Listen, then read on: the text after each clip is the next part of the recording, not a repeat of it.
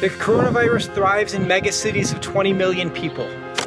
I'm talking about Wuhan, New York City, and Tehran metropolitan areas. Wuhan has 19 million people, New York City has 23 million people, as does Tehran. The SARS virus also emerged from the most densely populated province of China, which has Guangzhou, a city of 46 million people. What's the connection between the coronavirus and megacities? The coronavirus stays alive by multiplying and spreading from people who are in close proximity of each other. When I'm in a megacity, I get the feeling that there is something very out of balance with nature. When the coronavirus is in a megacity, it discovers a right place to spread sickness. The dense, fast-paced life of a megacity is the optimal place for the coronavirus to spread. It's about both population size and density.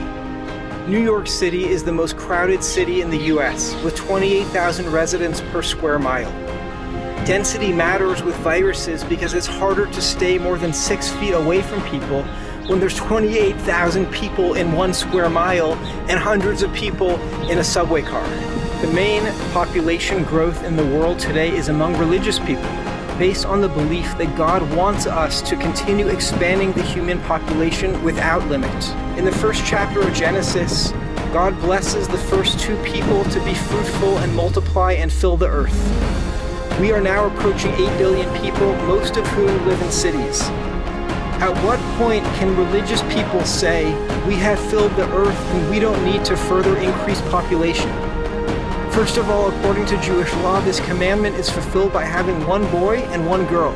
Second, Exodus chapter 1, verse 7 states, quote, "And the Israelites were fertile and prolific. They multiplied and increased very greatly, so that the land was filled with them." The Bible uses the same language in the first chapter of Exodus as it did in the first chapter of Genesis.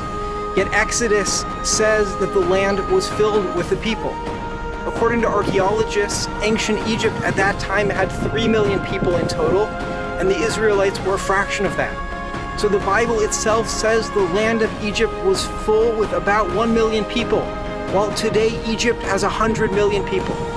When my grandfather was born around 1900, there were about 1.5 billion people in the world. When my father was born in 1940, there were 2.5 billion people. When I was born in 1980, there were 4.5 billion. When my son was born in 2010, there were about 7 billion. When my son is as old as I am now, there will likely be 9 billion people. And when my son is as old as his grandfather is now, there will likely be 11 billion people. So let me leave you with this.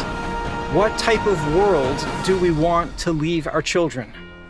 One with thousands of megacities that are ripe for viruses, or a sustainable, spiritually aware Earth where the next generation can not only survive, but thrive?